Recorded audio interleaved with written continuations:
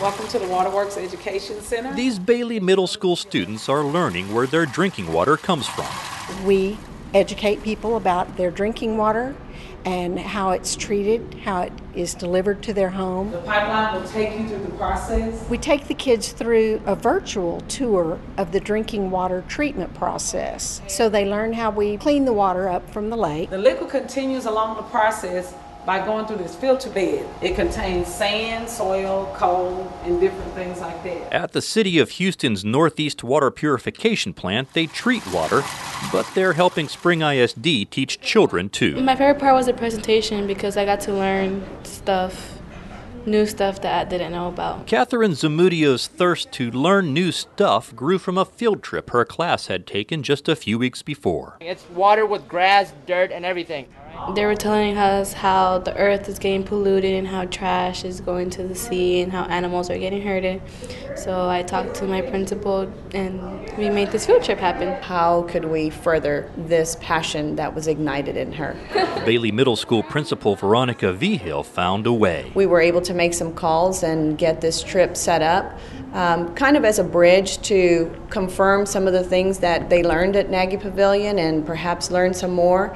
And so we looked for the students who had selected environmental science as a career pathway that they might like to pursue. These real-life lessons take them beyond what they learned at Earth Day. And what you're going to do is you're going to build your own filter. The students may have started with a small cotton filter in a plastic bottle. Did it work?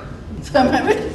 This does work. It works better. But now they have gained an understanding of how a major city cleans hundreds of thousands of gallons of water every day. My favorite part was when we went to go answer questions because we saw really cool stuff. We learned that there's some bacteria that actually can harm people, and we saw how many things that are in the water. Y'all want to put a glove on? Yes. The students got some additional environmental science experience while planting a garden after the tour. So this is a bell pepper, and if you look very closely, it already has little bitty buds coming on here, right there.